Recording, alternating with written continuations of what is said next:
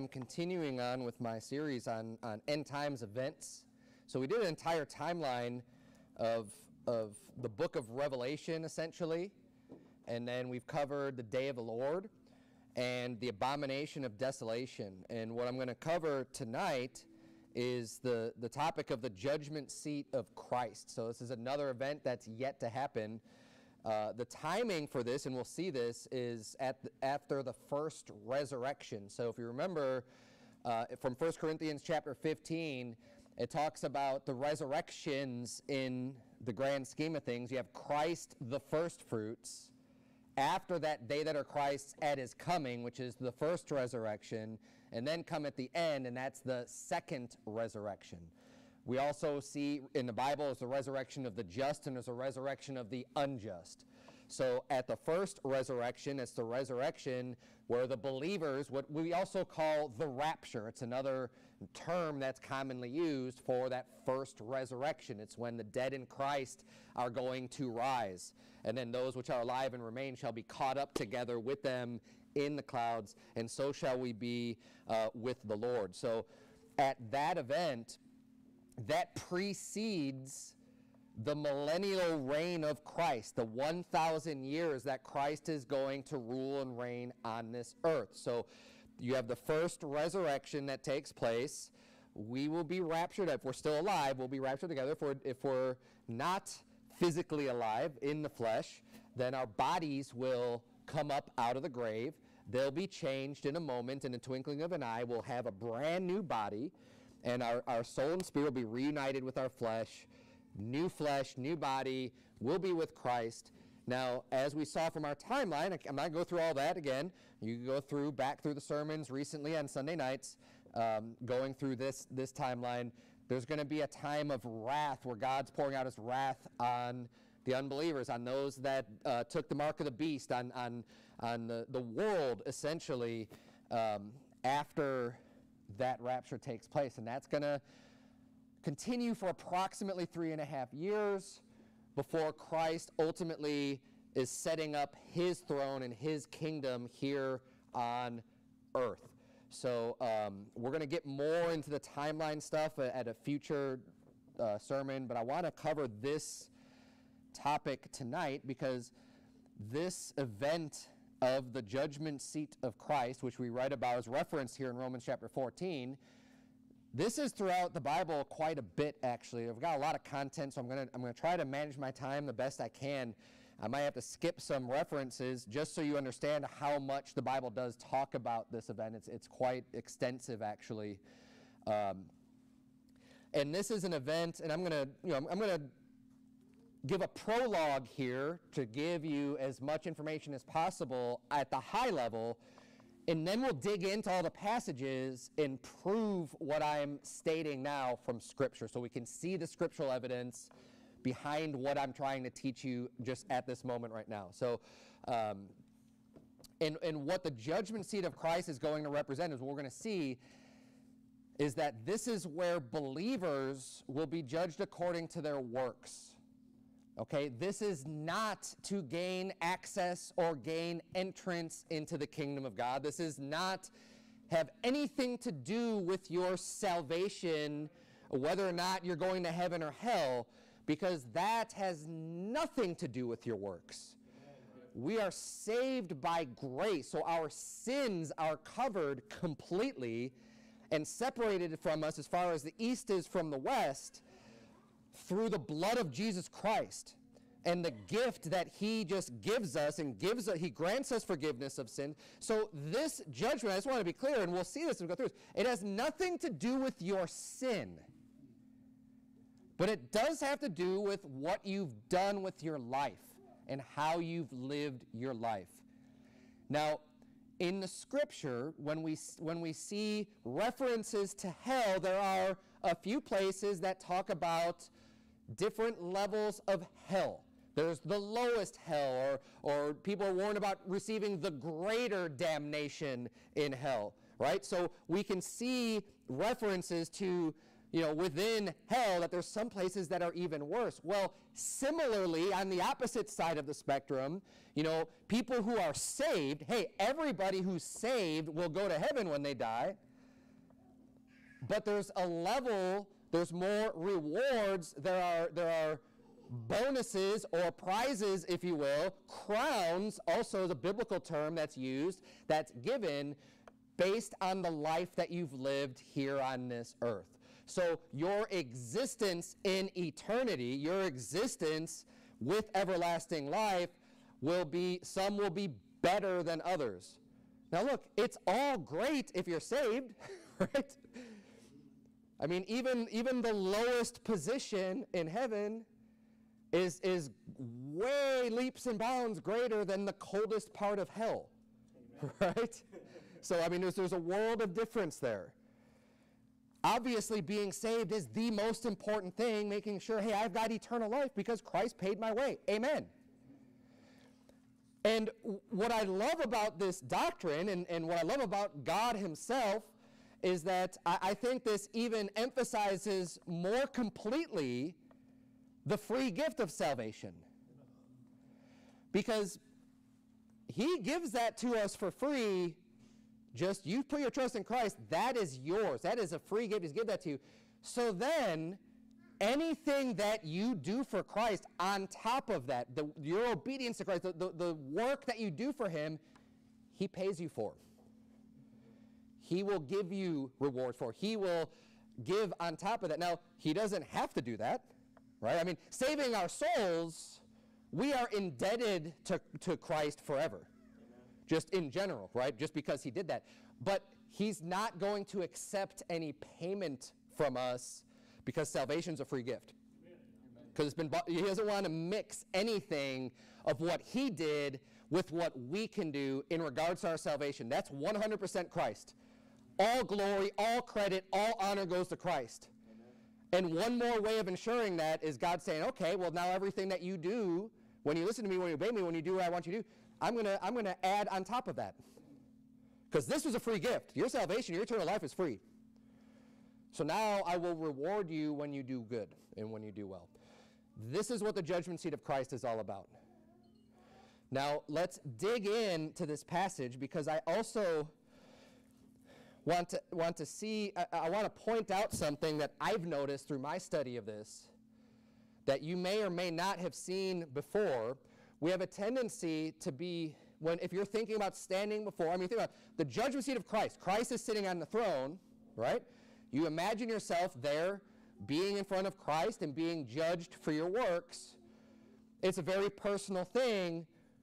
We may be thinking to ourselves, hey, what might that be like? And be thinking about sins or thinking about other things you do. But what I want to point out, and I want you to follow, as we read through these passages, I may or may not remember to point it out to you, be thinking about, it has a lot, I don't want to say everything, but a lot to do with other people, with how you build on others. Not as much what you do for yourself. This is how we will be judged. So it'll be judged on our works for other people. So now keep that in mind and say, okay, I don't know about that. Well, let's keep that in mind as we go through these passages and see if that rings true in Scripture. We started in Romans chapter 14, which, by the way, Romans chapter 14 is all about how to deal with other brethren, other believers. And you have some that are weaker in the faith and some that are stronger. You have some that are not quite right on some doctrines and others that have the doctrine down pat, right? And the overall teaching of Romans 14 is, you know what? Let those guys be, help them out. Don't throw any stumbling blocks before your brother or sister in Christ. If they're struggling with some issue or some doctrine, it's not some big deal. It's not some, fundamental doctrine. They have a problem with, I don't think I could eat this, and no, it's okay, you could eat that. Or someone thinking like, this day, I want to separate this day and make it holy, and we can, and it's like, no, you can treat every day like these types of things. They're smaller issues. They're smaller doctrines. You say, you know what? If someone has an issue with that, don't go trying to rub their face in something or go after it with a bad attitude that might cause them to stumble.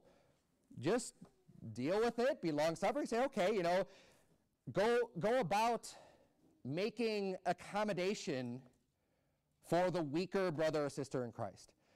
That is how we would have love or charity in our heart towards our brethren.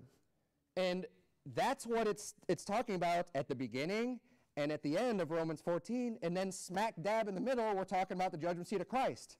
That's not a coincidence that this just happens to be thrown in there between those two concepts in Romans chapter 14. So let's look at verse number 7. The Bible says, "For none of us liveth to himself, and no man dieth to himself." We don't live for ourselves as believers. We shouldn't. Just as Christ didn't live for himself, he lived for everybody but himself. We should have that same mind and that same attitude. For whether we live unto the Lord. And whether we die unto the Lord. Whether we live, therefore, or die, we are the Lord's. For to this end Christ both died and rose and revived, that he might be Lord both of the dead and living. Verse 10, "But why dost thou judge thy brother? Or why dost thou set at naught thy brother? For we shall all stand before the judgment seat of Christ." In this context, judging your brother, setting him at naught, it's over these little things, these little issues. He's saying, why are you judging your brother? Why are you setting him at naught? Hey, everybody's going to stand before the judgment seat of Christ. Just let it be. Show grace. And I don't even think as much for the other person. Well, yeah, that person's got to answer for himself. Well, you're going to have to answer for yourself. Why are you causing that person to stumble? How about you bless that person and build that person up and edify that person and help that person to grow and to learn? That's what you should be worried about then for the judgment seat of Christ for you. The Bible says in verse 11, "For it is written, as I live, saith the Lord, every knee shall bow to me, and every tongue shall confess to God. So then every one of us shall give account of himself to God. Let us not therefore judge one another anymore, but judge this rather, that no man put a stumbling block or an occasion to fall in his brother's way." Now, I also want to make this point too, because we're going to see this as we continue on as well. And turn, if you would, to 2 Corinthians chapter 4, while I'm expounding this a little bit. The Bible says, "Every one of us shall give account of himself to God." Giving an account is not necessarily implying giving an answer for all of your sins. Jesus paid for all of our sins. I mean, what answer could you give to God anyways for your sin? I mean, think about that. This happens after the first resurrection. We're in our glorified body. We don't have that sinful flesh anymore. So if God's going to be asking you, hey, why did you sin?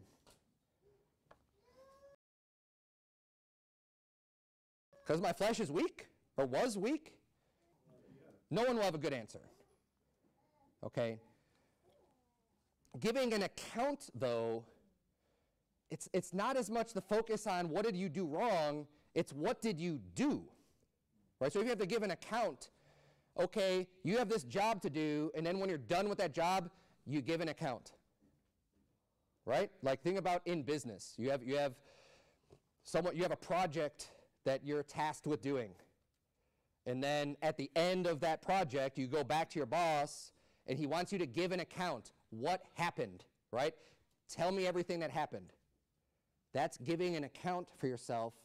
And at the judgment seat of Christ, it's going to be giving an account for your life. So what have you done? We're the Lord's servants. Okay, you've reached the end. The work day is over. Give an account now. What have you done? This is going to be our judgment. In a little while, what actually happens to those who say, yeah, I kind of took a really long break. I made myself look do anything, God. And we'll see soon that that person's still saved. They're not really going to get rewarded. The bonus check isn't coming in for that person, but nevertheless, they are still saved. It's giving an account, right? It's not an answering for all of your sins. And some people get confused about this.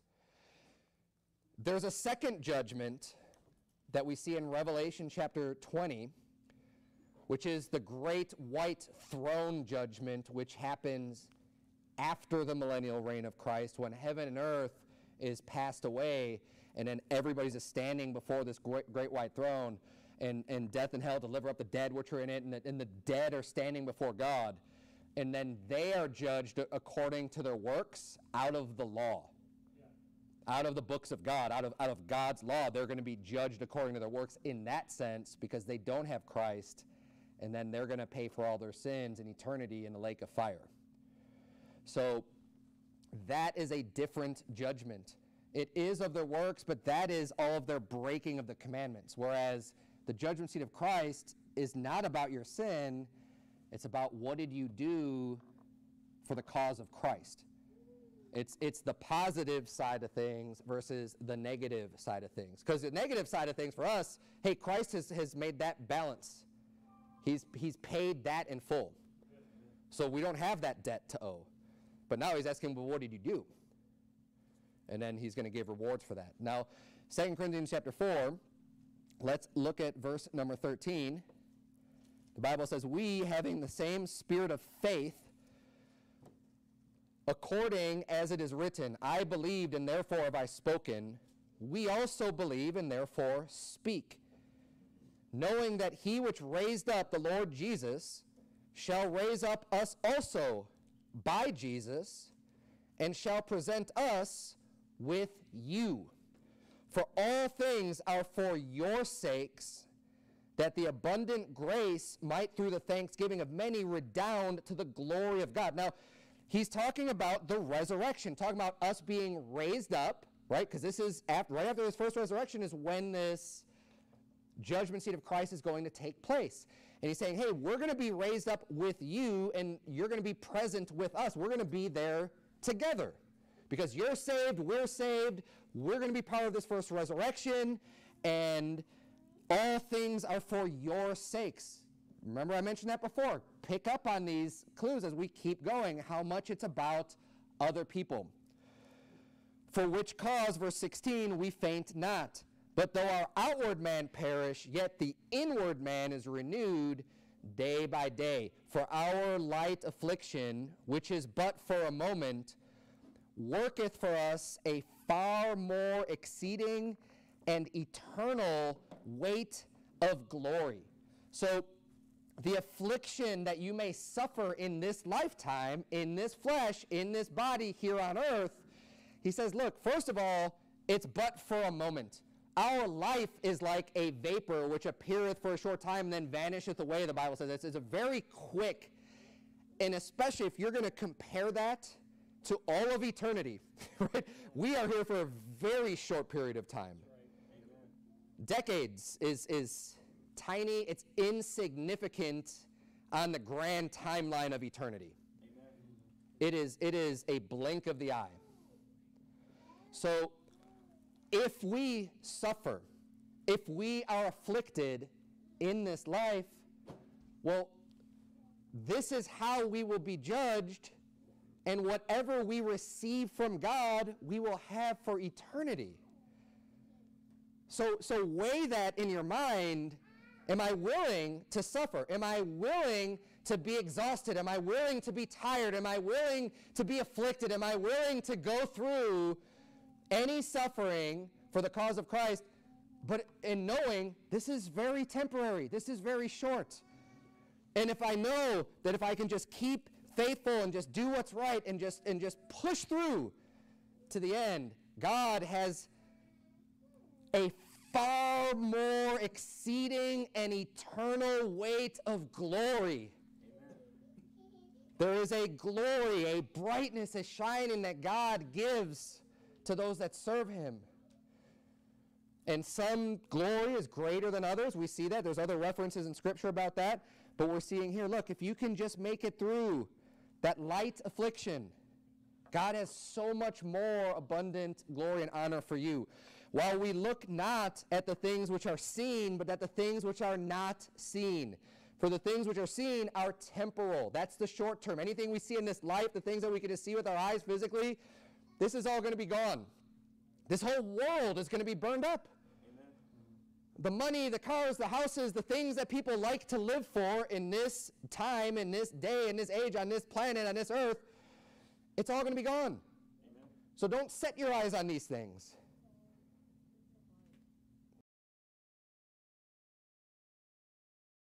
If you've got a vehicle that's peeling off all the paint and it's bare, it doesn't matter. That's not going to be there.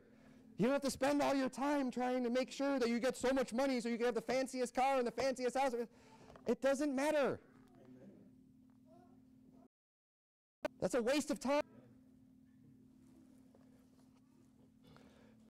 Focus on things that are eternal, because the things that are not seen are the things that are eternal.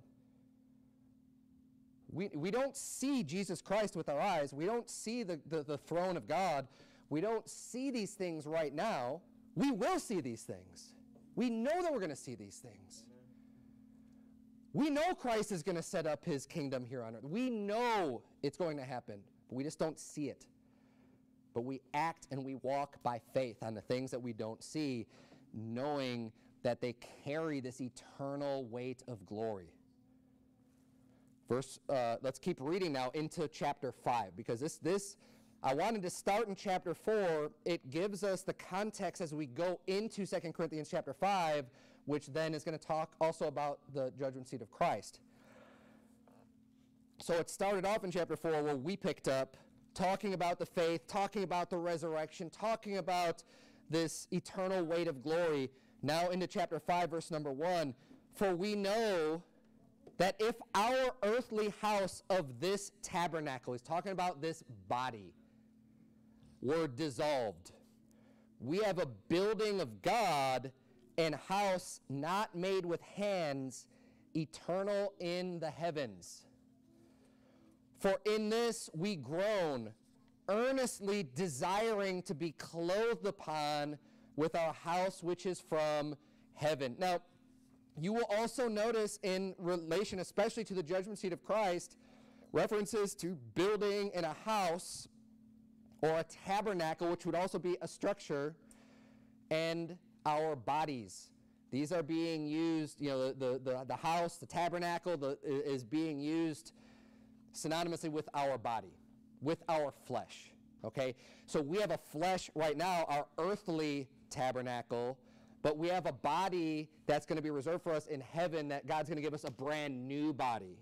And we will be clothed upon with that body, with that house, with that tabernacle of God, which is from heaven. So verse 2 is saying, in this we groan. We are desiring that new body.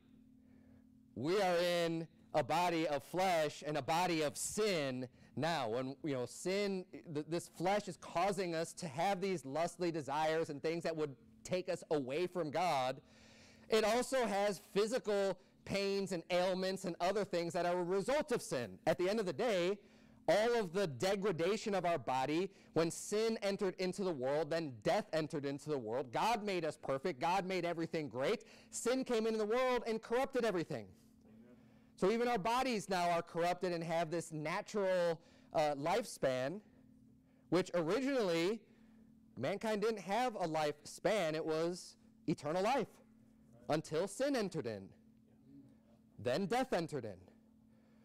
But we're going to go back to his original plan in receiving new sinless bodies, which is great. Of course, we are looking forward to this. We're earnestly desiring to have this from heaven. We're groaning internally, man, I can't wait for that day. And the older we get and the more aches and pains you get, you're going, man, I can't wait to have that body where I don't have to have the back aches and the knee aches and all the other things that cause us pain. Here, I can't wait to have a nice, perfect body clothed upon from heaven. If so be that being clothed, there, verse number 3, we shall not be found naked. If you don't have a body reserved for you, you won't have a covering. You'll be exposed. You'll have that shame of your nakedness be exposed. which is not a good place to be before God. You need covering. You need to be covered from your sin. Verse 4, for we that are in this tabernacle do groan, being burdened, not for that we would be unclothed, but clothed upon, that mortality might be swallowed up of life. Who's saying it's not like we just want to lose this body and have nothing. We're looking for that new body, right? We're looking to have this mortality swallowed up of life and just have that brand new body. That's what we're really looking forward to. Verse 5, now he that wrought us for the selfsame thing is God, who also hath given unto us the earnest of the Spirit.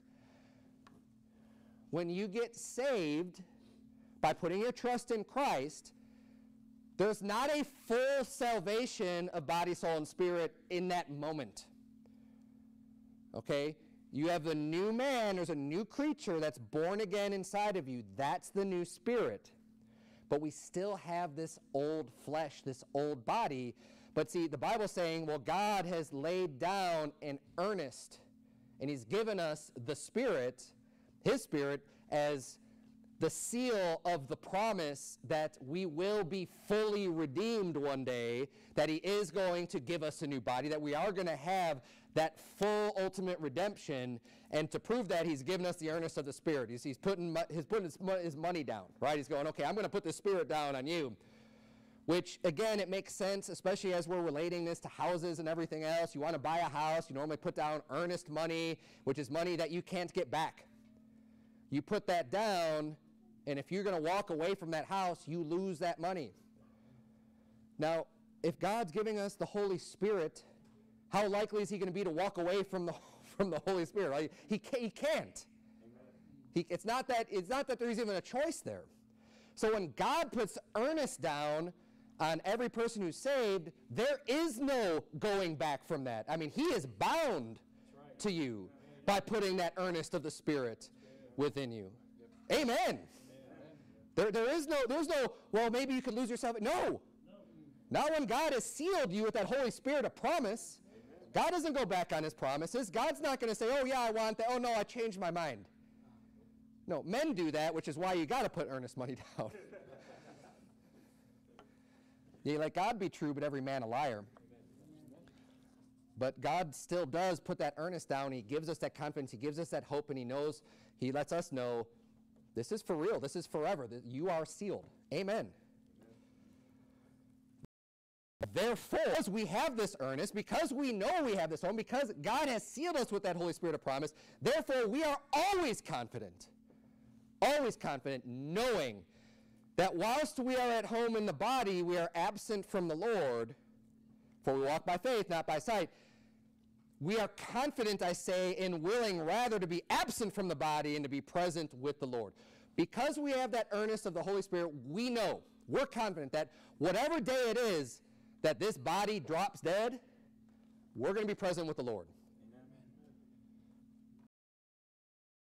We're confident, we're absent from this body right now and just be with God. Because that's great. That's a great place to be. But we have the confidence. There is no doubt about it.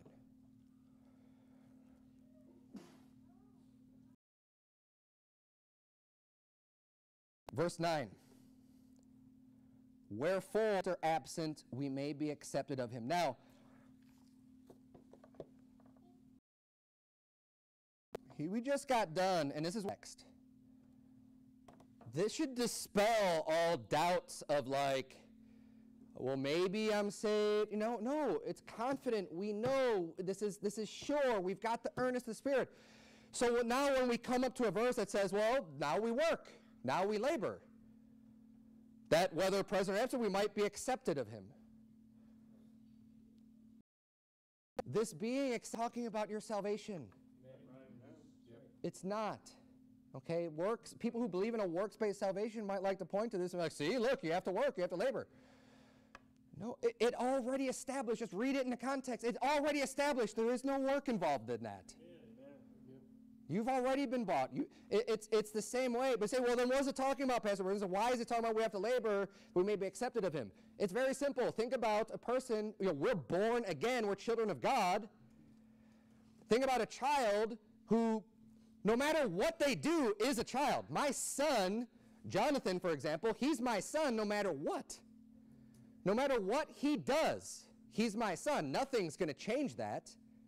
He has a home reserved for him permanently in my house. Now, he still is going to work and strive to be accepted of me. Right? Nothing will change the fact that he's my son, but he's going to want to please me and be acceptable in my sight and be a son that could be an honorable son to his father and not a shame. Right? He's already confident and knows, hey, you've got a home. We know that we will be with the Lord when we breathe our last breath, but we still want to be acceptable to God when he comes back. We want to do the work and say, hey, God, I hope you're pleased with what I've done. Thank you for providing for me. Thank you for giving me a home. Thank you for taking care of my sin debt that I owed. Now I want to show you that I love you by working for you, and I want to be acceptable to you. I want to be pleasing to you.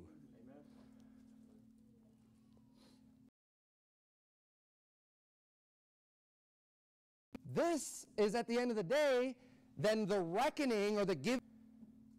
Was I acceptable? Here's what I ended up doing in the years that you gave me. Here it is. Will he say, well done, thou good and faithful servant? Well done. Good job. You've been faithful over a few things. I'll make thee ruler over many things.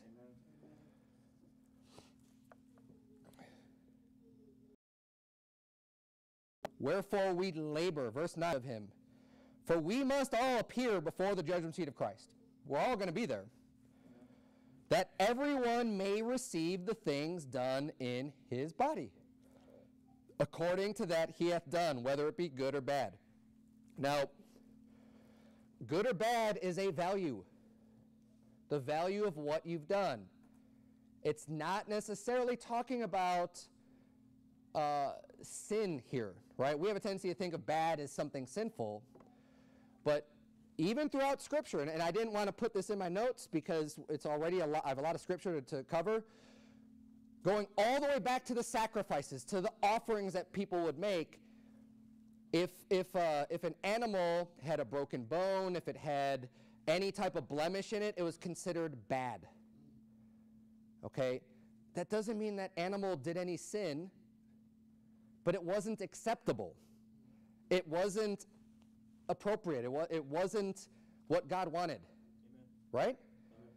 So God wants the good sacrifices. He wants the good work, but he's going to separate the good from the bad. Amen. People do work, and they might think at the time it's acceptable to God, but you're going to find out the judgment seat of Christ, yeah, it actually wasn't acceptable. That was bad work. It doesn't automatically imply it's sinful. It's not about the sin. It's about what have you done. There's lots of things in this world that we do that isn't inherently sinful, but you're not necessarily serving the Lord either.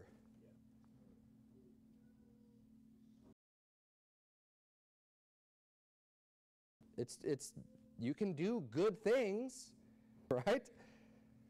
But in the sight of was the work good or bad, it's going to be considered bad, right? The work that I do outside of here, I work on servers, I work with scan guns, I work with programs and code on computers, and I do all these different things, and I help make other people's job easier and more efficient, and I help our business make more money, okay? There's nothing wrong with that. There's nothing sinful that I do on my job, at my work, that I spend my time doing. But how much of that do you think God's going to look at the judgment seat of Christ? He's going to say, okay, David, here's all the work that you've done in your life. How much of that is going to be considered good when it comes to being rewarded for the things of God? Not much. That work isn't what, now, maybe this much to say, well, you provided for your family. Okay?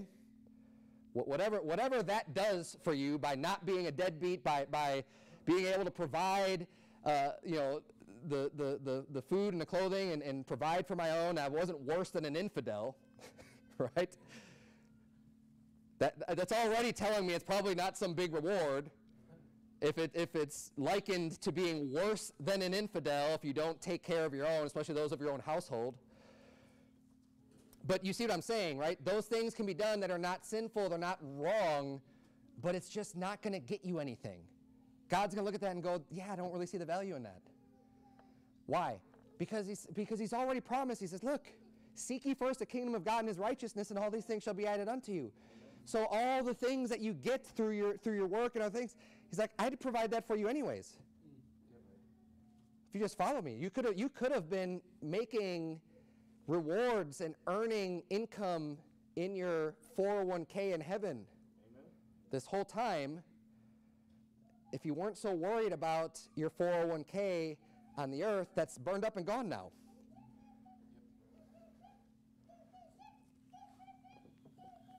So when it's talking about things, whether it be good or bad, understand that sacrifices were looked at as bad. There's even, I think in Ezekiel, it talks about the figs. There were some figs that are good and there's figs that are bad. Well, you just can't eat the bad figs. They're not sinful. They're just not good. The opposite of good is bad, right? Just understand what this is talking about here. Then verse number 11 says, knowing therefore the terror of the Lord, we persuade men. But we are made manifest unto God, and I trust also are made manifest in your consciences. Again, okay, we know the terror of the Lord. We know that God is a terrible God. God instills terror in people, and he should. The Almighty, the All-Powerful, not just should, he does. Okay, anyone who comes across God, any man who comes in the presence of the Lord, every single one, without fail, falls down on their face and trembles and is in awe and in terror by being in the presence of God because of who God is. And I'm talking about people who are saved, people who are prophets, people who are great men of God. But being in the presence of the holiness of God is going to instill terror in any human, in the best human being on this planet. Amen. Look at Job. Job was greater at his time than anyone else on the whole earth. God was bragging on Job to Satan, right? But then when God shows up, Job's not talking a big game at all. He's humble. He's on his face, and he's just, sorry, God. You're right, I'm wrong.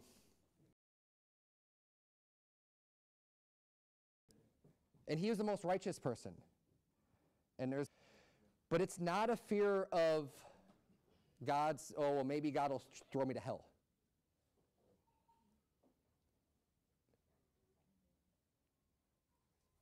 Just because that there's a terror of the Lord, well, what do we have to be afraid of then if you can't go to hell? Well, there's a lot to still be afraid of if you can't go to hell. And even just being in his presence will instill that terror. Now look, knowing who God is, already going to be in front of the Lord, don't you want to be in good standing with a lot to offer when you're standing before the Almighty who instills terror in everybody that's in front of the Lord? Or do you want to just stand there with nothing? I'll tell you, you're going to want to have something to bring, not because you're worried about being cast down, not because you're worried about this punishment. Look, Christ paid for the punishment for your sins, but you're not going to want to be standing there with nothing, empty-handed. You're going to want to be there saying, look, God, I did this for you. So he could have something positive to say. Great. Good job. Right? I mean, we don't have to read too much into this and make it about something else, especially when we have so much scripture talking about our eternal life, talking about our salvation, talking about how we are separated from our sin. Okay, these are passages that some people like to take and twist and turn them into something they're not.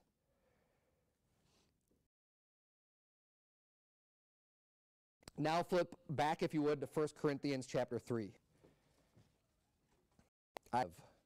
way too many passages.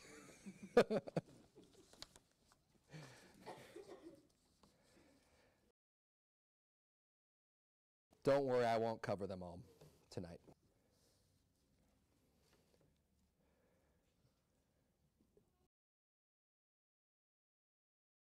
We're doing the main ones first, and then everything else we've seen in these main passages. So we see the judgment seat of Christ in those first two passages explicitly spelled out by name.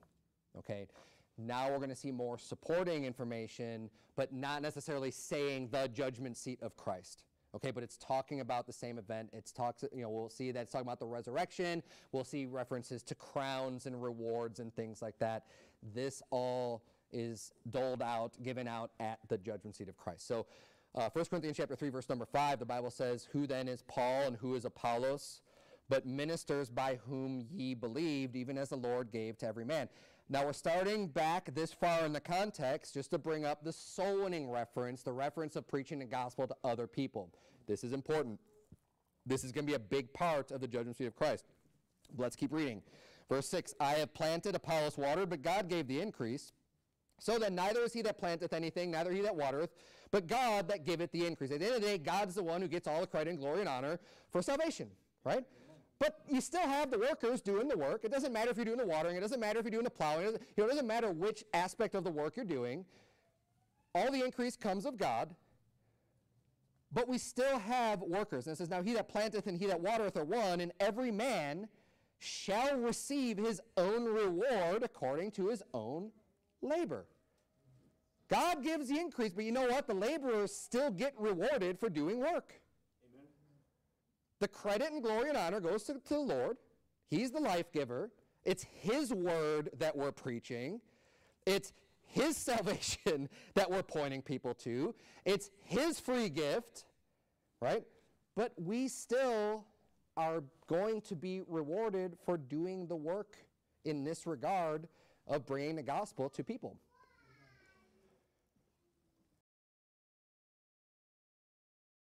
And this is one specifically, if you're wondering, well, how am I going to get rewards in heaven? That everyone's going to get reward according to his labor in this very context. So especially if you're visiting our church, if you're new to our church, and you see us talking about this, and we've gotten the first page of your book, salvations and baptism, why do you care about this? Why are you recording this? Why are you making a big deal out of it? Because it is a big deal. Amen. Because it's the most important thing that a believer can do. Amen. Bring the gospel to other people. Amen. That is the heart and soul of this church. Amen. We care a lot about it. And this is having an eternal vision. That's one of this life. We're investing our time and our resources and our energy on things we can't see. When someone gets saved, you don't see the new spirit inside of that person. You don't see it. When they put their trust in Christ, we get heard maybe, right? But we don't get to see it. But we know it's worthwhile. Because there's going to come a day where not only are we going to be before the judgment seat of Christ, but so are they. Amen. And we'll see the references to that as well. Let's keep reading here. So we're going to receive a reward according to his own labor. Verse 9, "For we are laborers together with God. Ye are God's husbandry." Now it talks about the building. Ye are God's building. So we are God's work animals. We're the workhorses. But we work together with God. So Christ works with us. All the soul winning efforts that we do, if we just went out there on our own, we would see no results. But the Lord needs to be with us. The Holy Ghost needs to be with us and endue us with that power to be able to preach the Word of God and see those salvations. But he still uses us as his vehicles to do that. Amen. If we were to stop, if every believer on this earth were to stop preaching the Word of God, stop preaching the gospel, nobody would get saved. It's not because God's not powerful. It's because he's chosen to use his laborers, to use us believers, to be the ones that will deliver his message. Amen. And it's incumbent upon us because he's committed a job to us. The Bible says he's committed unto us the word of reconciliation, that we are to reconcile the lost to Christ. Amen. that we are to bring the good news and that word of reconciliation, that good news that Christ paid for your sins. We need to bring that to him, to a lost world. That's our job. He's committed that to us. But as a result of doing so, because people like to say, oh, well, if you're saved anyways, then why would you do anything? Well, lots of reasons. One, because I just love God. Amen. And I'm thankful that he paid for my sins. Is that good enough for you? Amen. You know, the people that want to argue about, oh, once saved, always saved, you know, well, then why would you ever do anything? I mean, why don't you just go and just live and do a bunch of sin and everything else? I mean, you're just going to go to heaven anyways. Well, one, because God doesn't want me to do that, and I love God. Amen. And I'm thankful. And that it's because of those things that gave me a problem with God to begin with. Now I want to do what's right because I'm thankful that he saved me. Amen. And if that's not enough, how about God also promised to reward me too? Now look, if you do this, he says, I'll pay you. I'll give you the reward. You labor for me and I will reward you. Great. Another reason to serve God. It's not because I'm worried about going to hell. There's so many other reasons. How about you also care about your fellow man? You look at people in the face and you go, yeah, if you just think to yourself, hey, that person might just burn in hell, that person might just burn in hell, that person might just burn in hell. At some point, are you going to go, well, maybe I should say something?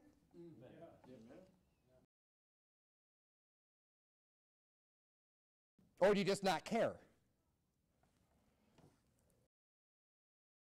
You don't have to just be motivated by hell. Especially after you're saved. There's no reason to be, you don't need to be, you're not motivated. After that, it's a whole different relationship. Why? Because you're a child of God.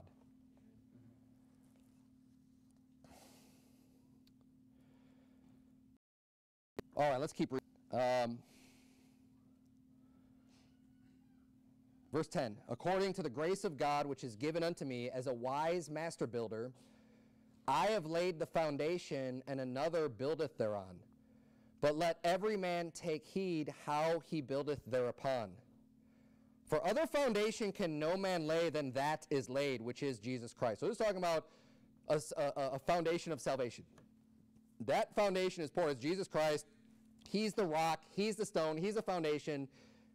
There is no other foundation. That is the only one. A person has to be saved, has to be in Christ. But now you can build upon that. Right? Now, we have an opportunity, I think, to build upon our own house. But if you think about it, he says, I have laid the foundation in the sense that he has poured Christ into someone else's life. And then someone else is going to come and build upon that. So Paul, as an evangelist, he's going around and preaching the gospel. And then they're going to get plugged into another church, and they're going to have teachers and other people that are going to build on that foundation.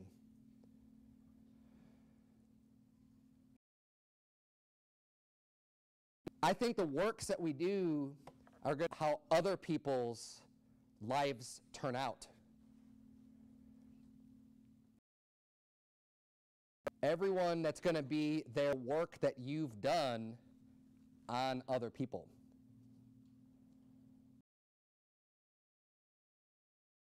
Because you're building, right? The whole point, again, go back to Christian life.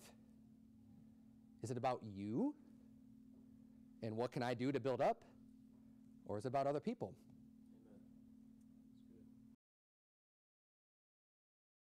It's about edifying. It's about building. It's about reaching other people and helping to strengthen them. You are building their building for them. In so doing, that's how God is going to judge your work.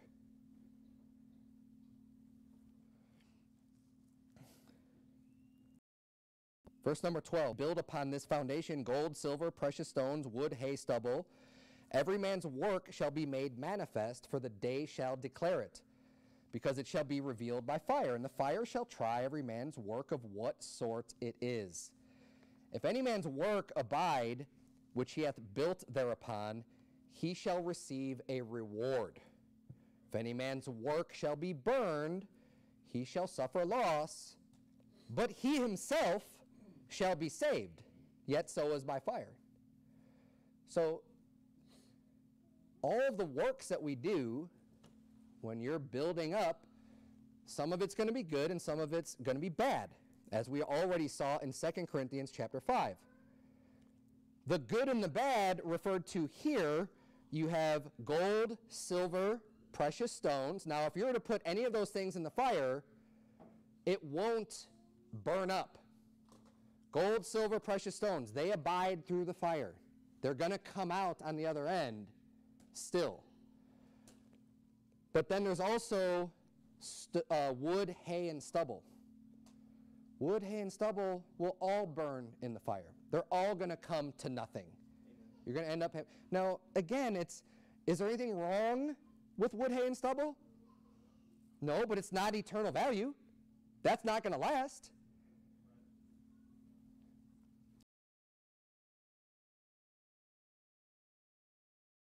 It's not necessarily sinful, but if you're building, if all of your work and all of your building is just wood, hay, and stubble, helping, you're not doing, well, that's all going to be gone. But you're still saved. All your works will be burned up. The efforts in your life, well, that didn't turn out to be much of anything, because you didn't have the gold, you didn't have the silver, you didn't have the precious stones.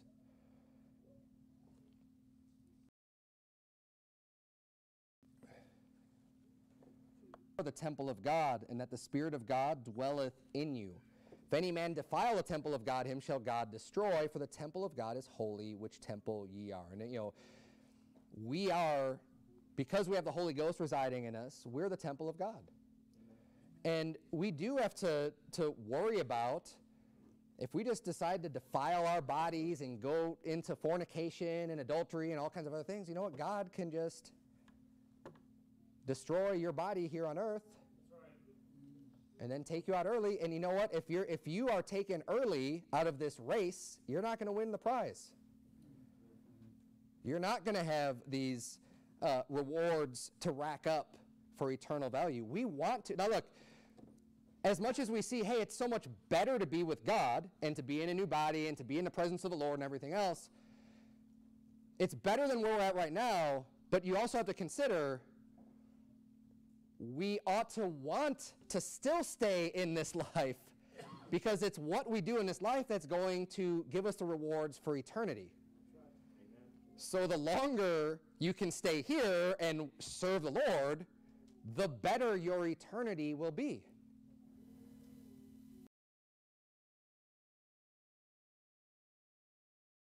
Makes sense, right? So we're not like, well, then why don't you just kill yourself then? Because then you can go be...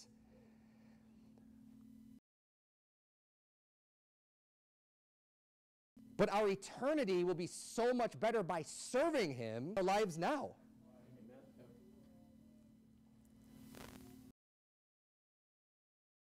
There are crowns to win, works.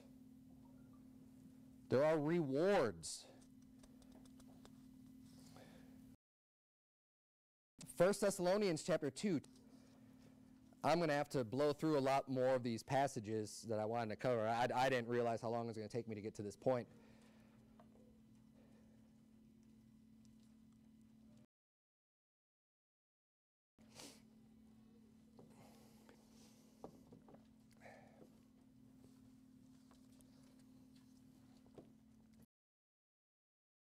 First Thessalonians chapter 2, verse 19, it's our hope or joy or crown of rejoicing.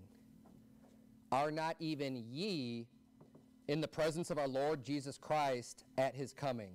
For ye are our glory and joy. He's saying, you all, that's what ye, y'all, okay, in the South, ye is just y'all. It's very easy translation there, okay? Y'all are in the presence of Lord Jesus Christ is coming because y'all are saved, right? Just like I'm saved. Y'all are saved. So we're all going to be in the presence of our Lord Jesus Christ. But He's saying, what is our hope? What's my hope? What's my joy? What's my crown of rejoicing? It's y'all.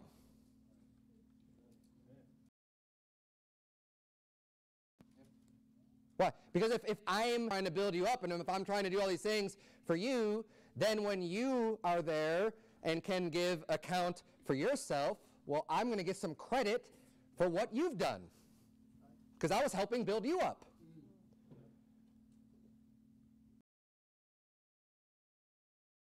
That's some good news. You are our glory and our joy. Man, the infinite wisdom of the Lord is magnificent. And this literally just dawned upon me right now. But think about the concept. Where does glory come from anyway? Can anyone just take their own glory and just take that on themselves and just lift themselves up? No, that's prideful. That's proud. That's pride, right? God hates pride. It's one of the worst sins of the Bible. That's what Satan fell into, pride.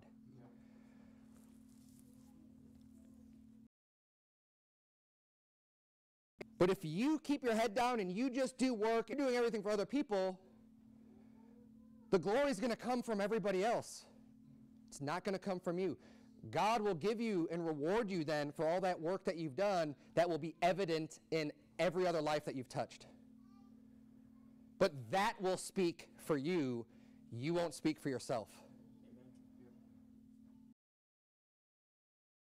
See, the people in Matthew 7, oh, devils, and I did this, and I did that, and I did that.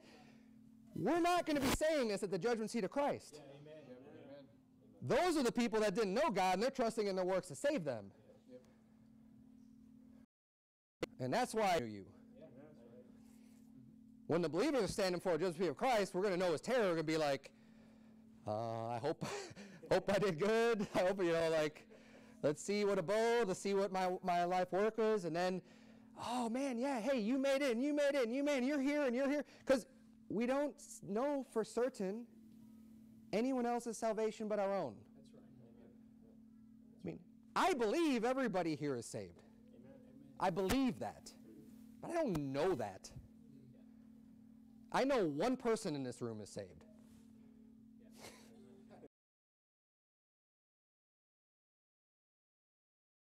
Me. I know my own salvation, okay? You are saved, right? I have no reason to doubt that. But I don't know. But see, we will know one day for a certainty. We will know those who maybe, unfortunately, never understood, but we thought were saved. There might be those who pretended and put on a show, but they weren't really saved. They won't be there. And then you may be others that you might have helped or done something for, and then you lost contact with, and but then maybe a decade later, something that you did, some influence that you had on their life,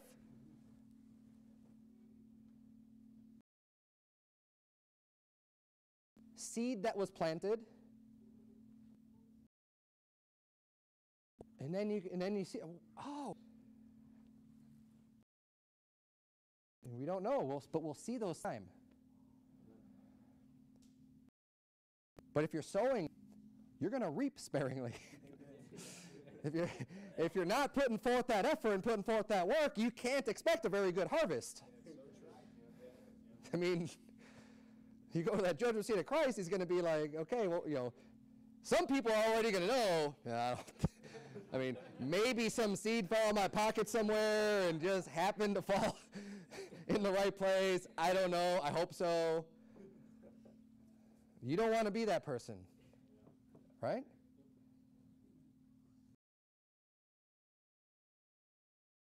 You want to be getting the word of God. Preach that word. Reach people. Because ultimately, we can't bring our money, we can't bring our clothing, we can't bring that stuff with us. But what you can bring with you is souls. You can bring with you. And that is eternal value. What will a man give in exchange for his soul? That has weight. That has value. We know that has eternal value. We know it's what God has commanded us to do over and over and over again. We know it's a good work. We know that is what God would have us focus on. We know that is what Jesus Christ even came to this world for, to save sinners.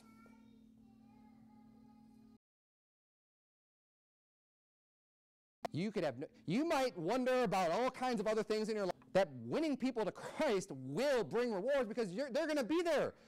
They'll be your joy and your crown and rejoicing. Amen. Which is why we focus on that so much. Hey, if other things get us rewards, great.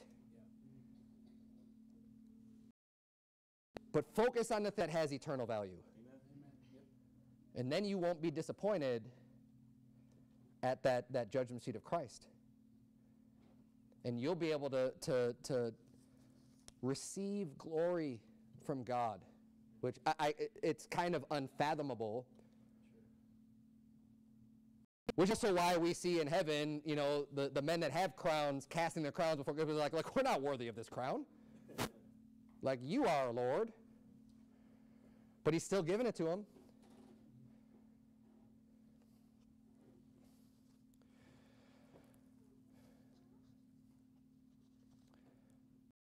Another round. I'll read through some of these.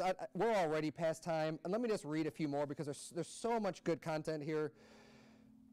References to crowns and receiving prizes. 1 Corinthians chapter 9, verse 22, the Bible says, "To the weak became I as weak, that I might gain the weak. I am made all things to all men, that I might by all means save some." Great passage about winning souls to Christ. "And this I do for the gospel's sake, that I might be partaker thereof with you." Partaker with you. There's that connection with the others that are going to also be present at the resurrection. "Know ye not that they which run in a race run all, but one receiveth the prize? So run that ye may obtain." Now it's talking about getting prizes. It's not the prize of eternal life. That's a gift. That's not a prize. That's given to you.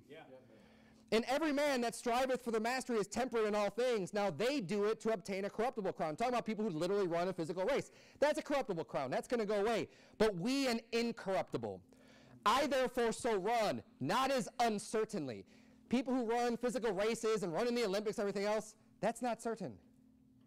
But this race is certain. Amen. We can know exactly how to do it, and you all have the potential to win. Amen. And there doesn't have to only be one winner. In the carnal world, there's one winner. There's only one prize. God's looking to give out prizes to everyone, to all the workers, to all the laborers. He's going to reward you. We all have our own race to run. Amen.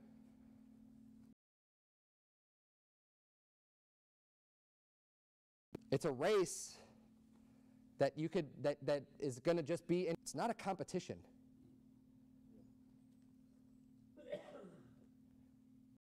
In a world, even if everyone was terrible, someone's going to win, right? You could have the race of the turtles. It's not very exciting. There's really not much glory to that, but one of them will eventually win. You might have people, you know, tell them turn around this way and that way and everything else, and it's going to take forever, and someone might win.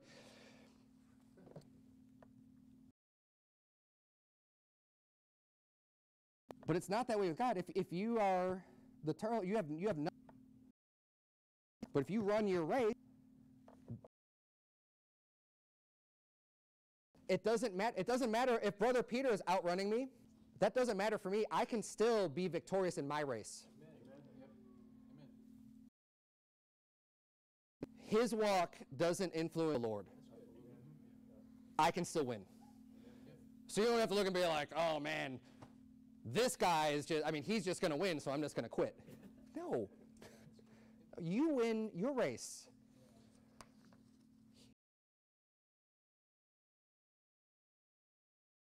God's got prizes for you. He's got rewards. He's got crowns. He says, "I therefore so run, not certainly. So fight I, not as one that beateth the air, but I keep under my body and bring it into subjection, lest that by any means, when I have preached to others, I myself should be a castaway." So he's keeping his body in line, in tune. You're trying to be free from sin. But what is he doing in his race? Preaching to others. Notice another reference to others in order to win that prize. The work is with other people. You're building on the foundation of other people. Philippians 4:1 says, "Therefore, my brethren, dearly beloved and longed for, my joy and crown."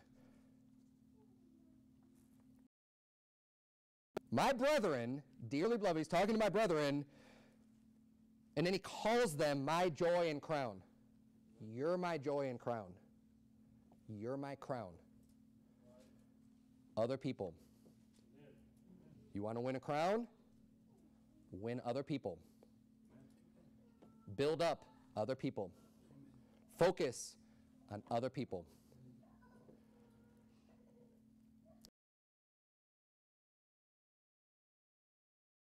So stand fast in the Lord, my dearly beloved. 2 Timothy 4, verse 5, but watch thou in all things, endure afflictions, do the work of an evangelist at hand. I have fought a good fight. I have finished my course. I have kept the faith. Henceforth there is laid up for me a crown of righteousness, which the Lord, the righteous judge, shall give me at that day.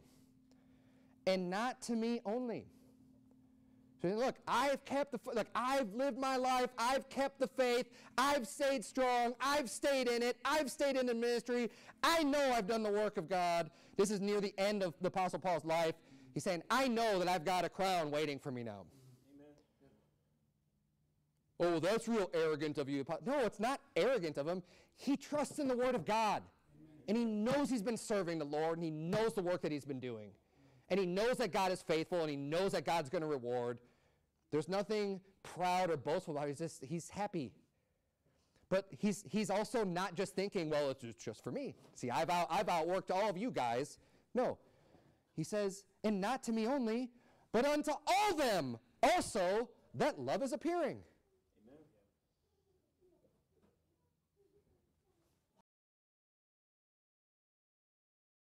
Hey, there's a crown for you too. I don't have time to get into this, but there's a lot to people who will receive the crowns, for those who endured and suffered afflictions and heavy persecution, martyrs, people will receive a better resurrection. Hebrews chapter 11 talks about, it's a hall of faith. It talks about all these great people of God. People have served the Lord and done so many mighty things. And it says that they will... It says, what women received their dead, raised to life again. Others were tortured, not accepting deliverance, that they might obtain a better resurrection. They already knew they were saved. They knew they already have a resurrection coming. But because they stayed faithful, even in the hardest times, even in the times of being martyred and being tortured and being killed for the cause of Christ, they went through it because they say, you know what, I'm going to get a better resurrection now. Why is it better? Because God's going to give you that many more rewards. That's the example of someone who loses their life early. You could say, yeah, but that's not fair because they could have lived longer and earned more rewards. No, it is fair, because if you lose your life that way, God's going to give you all the rewards that you could have missed out on for your whole life. You get them all right there for making that stand. Amen. That's a better resurrection. Amen. Yep. And say anything's not fair about God, the righteous judge, who do you think you are? God determines what's fair and what's right. We need to get in line with God's righteousness and not come up with our own. But of course it's fair. And we know that God is just, and God is more than fair. God is long-suffering and good, and his mercy endureth forever.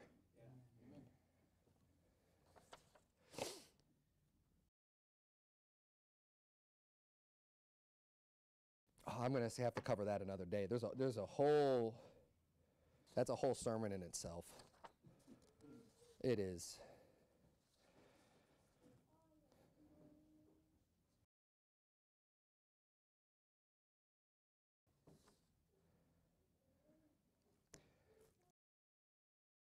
Turn if you to Luke 14, last passage. I want to close on this.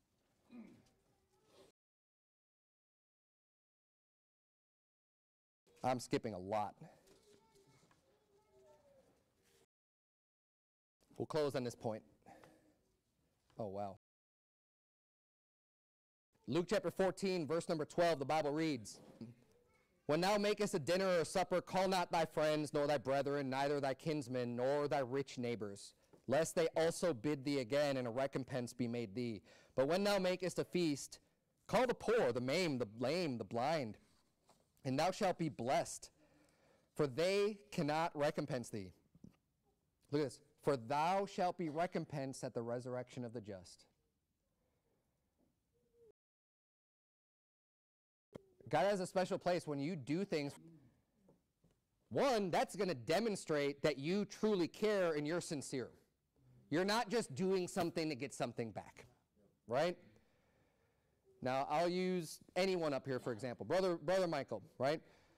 If I take Brother Michael out to eat, I know he's probably a situation, he could take me out to eat. We could kind of go back and forth and kind of play this game and oh yeah, I really love brother so-and-so, and we go out. And there's nothing wrong with doing that, right? There's nothing wrong with taking a friend out to eat or something like that. But that's not, don't be thinking that that's going to earn you some great rewards. What the Bible's saying here, look, if you take, you help people out and you do stuff for people, they can't recompense you. God sees that. Amen. God sees that work, and he says, I like that. The gift that God gave us, none of us can do on our own. Amen. That salvation gift. So when you go forward and you do good and you help people out and you provide for those that can't provide for themselves, amen, God says, you know what? I'm going to reward you. Amen. I will pay you back.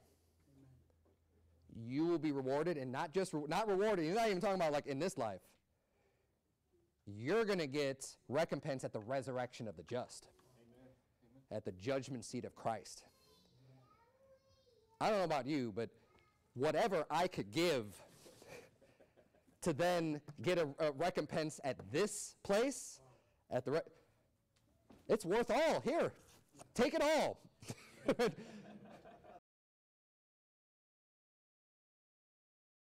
If I could trade this for some eternal reward, because what is that going to do me?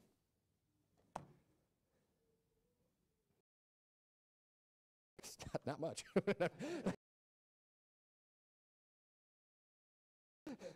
Not even here, but one little gemstone of eternal, way more than the pieces of paper that the government gives you and calls money. But that's another sermon for another day. But look at this now, okay? Verse 15. And when one of them that sat at meat with him heard these things, he said unto him, Blessed is he that shall eat bread in the kingdom of God. Then said he unto him, A certain man made a great supper and bade many, and sent his servant at supper time to say to them that were bidden, Come, for all things are now ready. And they all with one consent began to make excuse. The first said unto him, I have bought a piece of ground, I must needs go and set it and see it. I pray thee have an excuse. And on and on. And then all these excuses are made. And then he teaches, now look, that statement is true. Blessed is he that shall eat bread in the kingdom of God. Jesus was just talking about being rewarded at the judgment of grace. He's just saying, hey, blessed is he that even could just eat bread at the kingdom of God. And that's true. But then Jesus goes on to explain, yeah, a lot of you think you're saved and you're going to eat bread in the kingdom of God, and you're not.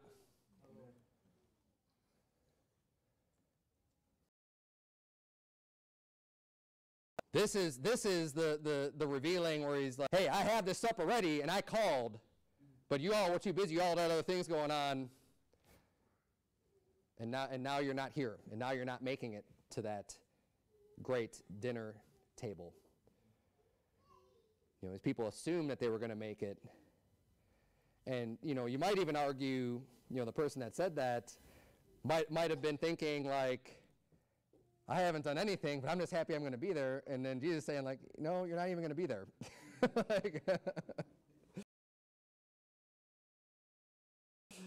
You might want to check that first.